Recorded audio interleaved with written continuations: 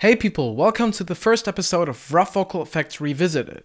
As the title says, I'm gonna revisit some of the topics that I introduced in my Rough Vocal Effects 101 series in 2020. If you haven't watched that one yet, maybe do watch it before you continue with this video. It's got some great info in it, even though I'm sitting in a car and speaking with a pretentious pseudo-British accent there.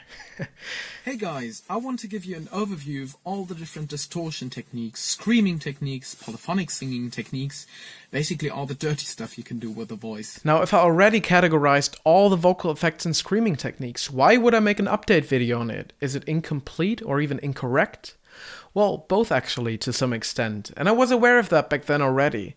And while this list is more extensive than any other list on this topic I've seen, and can probably account for 99% of all the rough vocal effects you'll ever hear in music, it is still far from complete. With everything in science and teaching, you never stop learning, so you have to start somewhere and just capture the state of the art. And actually I was planning on updating the series each year, which I kind of did, but it wasn't nearly as detailed as I wanted to, because meanwhile other stuff happened. Because of you people, I started teaching full-time, which I'm very thankful to be able to do. And also I released tons of music, which you can find on Bandcamp, Spotify and YouTube if you're interested. In those last couple of years, I've taught over 200 students and expanded my knowledge about the voice, as well as didactical tools and methods. So now, more than 3 years after the Rough Vocal Effects 101 series, I want to give you an update on how and what I teach.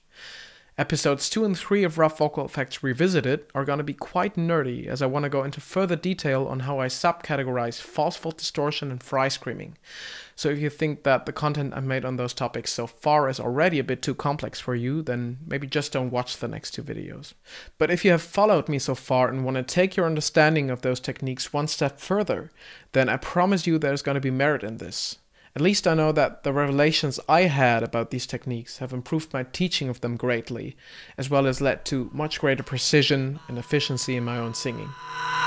In episode 4 of Rough Vocal Effects Revisited, I'm going to correct some further mistakes and imprecisions that have occurred in the original series, as well as give an outlook on how we can break down all the information to a more simplified level again without overgeneralizing.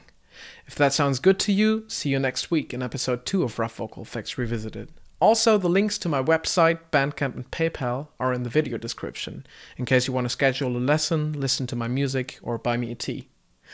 Like, subscribe, and ring the bell so you don't miss any new content. Thanks, and bye.